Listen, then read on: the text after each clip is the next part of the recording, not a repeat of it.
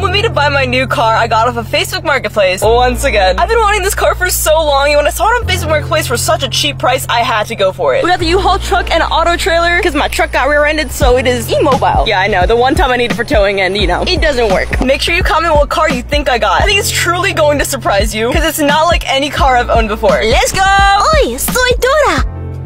There it is! That way! We did it! I'm so pumped. You guys don't understand. Take a look at the back here. There is barely any space. Alright, so we finally got it strapped up and we're on our way home. It was honestly an amazing moment because the previous owner told me all of the story about this car. He was an original owner of this car. Like, it's just insane the amount of work he's put into it. He's took this car on his honeymoon. Like, this car just has so much life and history in it. And he gave us a bunch of parts and manuals. Anyways, it's sitting right in the back. I don't know if you can see it. Hold on, let me give you a better view. There she is, right in the back. We're on our way to the gas station right now. We're gonna make sure all the straps are tight and all Gucci, and we're gonna go